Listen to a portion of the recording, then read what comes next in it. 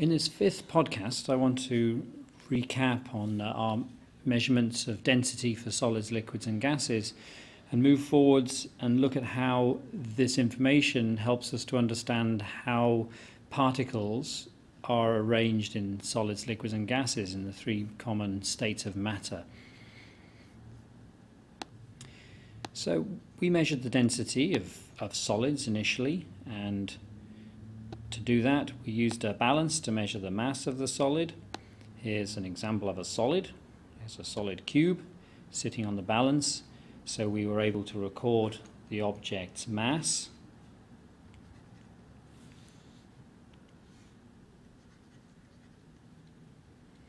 And by measuring the dimensions of the object, we were able to work out the volume, length by width by height.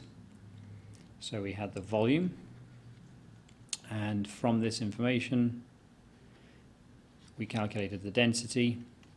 Density is mass divided by volume.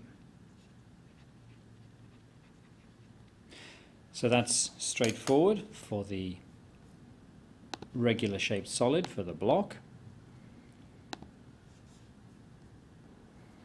And it's also fairly straightforward for the liquid.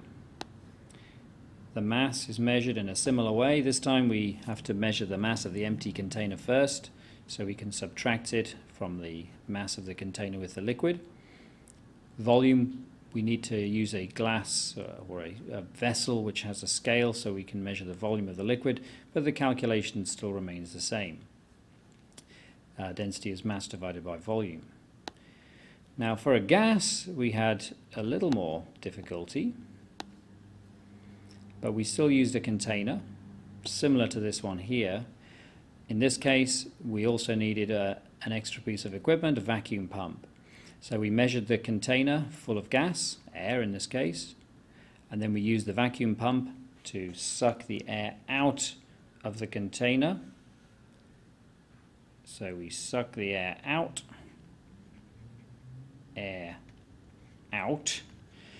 and then we measure the mass afterwards. And again, the difference in mass gives us the mass of the air that was inside the container. The container we used had a known volume. It was written on it 1000 milliliters, and a milliliter is exactly the same as a centimeter cubed. So again, we were able to work out the density of the gas. As a reminder, these are some of the density values that we actually measured in class.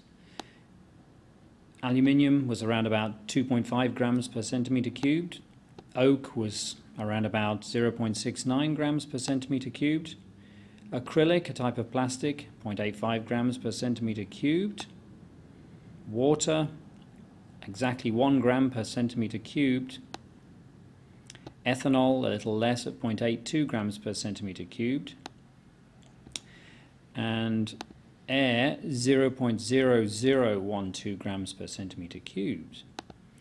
Now this last one, it seems like a bit of an odd one out. Look at all the other values. We've got values in the order of 1, just less than 1, just more than 1. Not a great deal of difference. Whether liquid or solid, the numbers are fairly similar.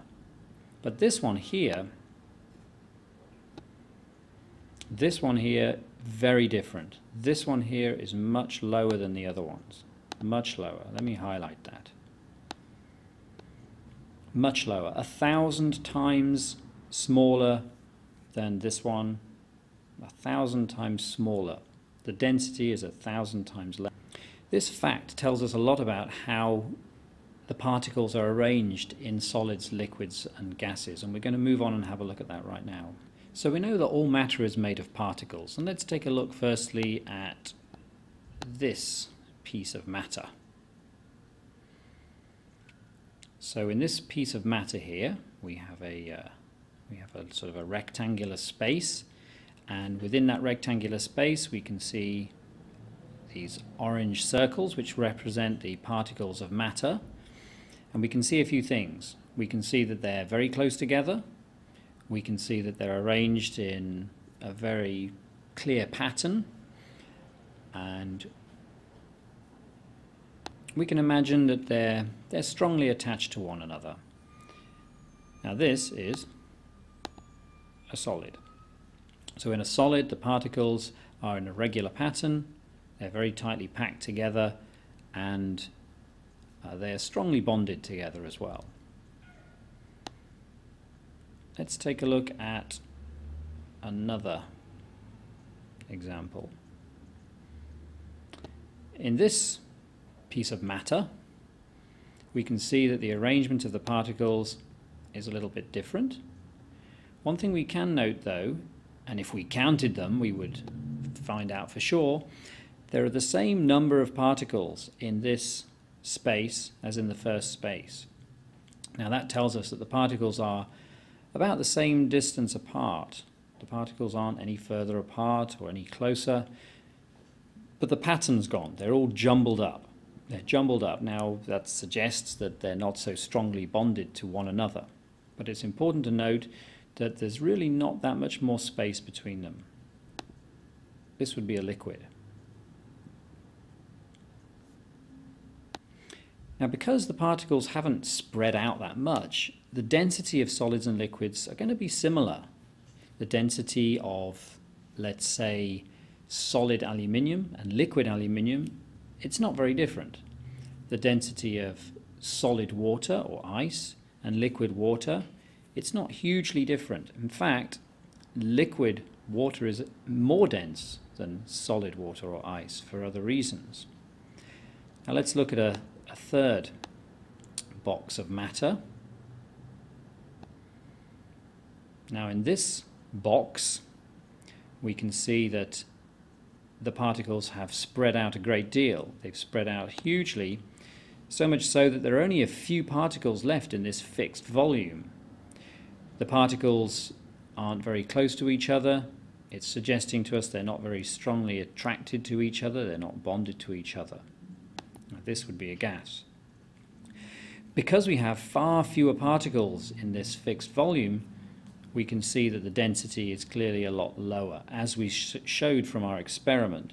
So the density of gas is a lot lower because the particles have spread out so that they have a lot more space between them. So how much further apart are gas particles than liquid and solid particles? Well, we know that gases, or at least air, is around 1,000 times less dense than water. So we can hopefully use this piece of information to estimate how much further the particles are apart. So let's imagine an object. Here we have a cube, and let's imagine this object was made of particles. Here's a particle, one of our particles, and let's imagine it was made from solid.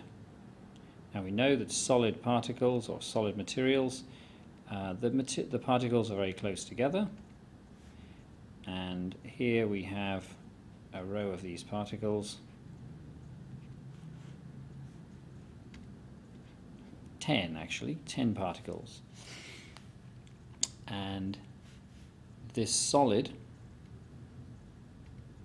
is made up of lots and lots of these particles.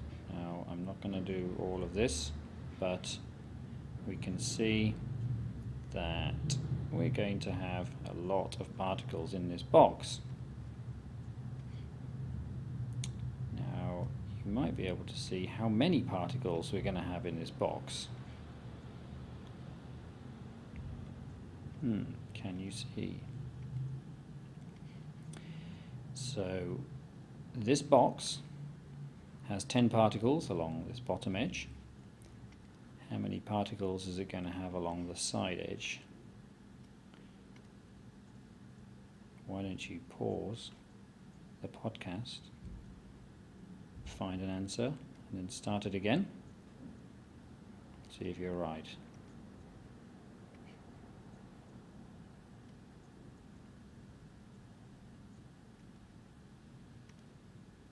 And yes, you were right, 10. 10 by 10. Now, this is a cube, so I can actually fit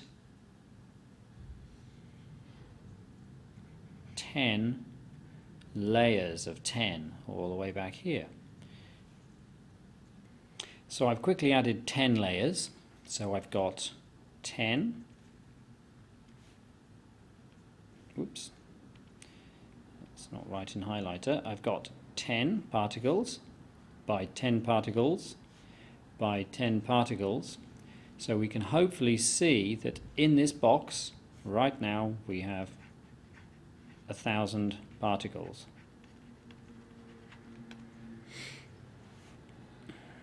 So remember, this represents a solid or a liquid, 1,000 particles in this space. Now we know a gas is 1,000 times less dense. So in the same amount of space, it must have 1,000 times fewer particles. So it would only have one particle.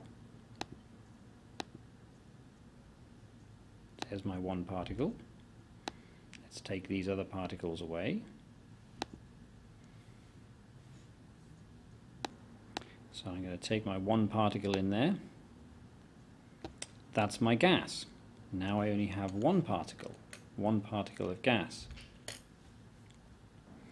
Now if I imagine the position of the next particle of gas, where's it going to be? Now in order to visualize that, I'm going to actually drag this box across here. I'm going to add myself another box, put that in here. So that's the next box. And here's my gas particle. Maybe it's in the middle of that box. I'm going to get myself another gas particle for the next one. And there we are. How far apart are those two gas particles? Compared to the solid particles, those two gas particles are 10 times further apart. 10 times further apart. I can confirm that by just bringing those particles down, and we can see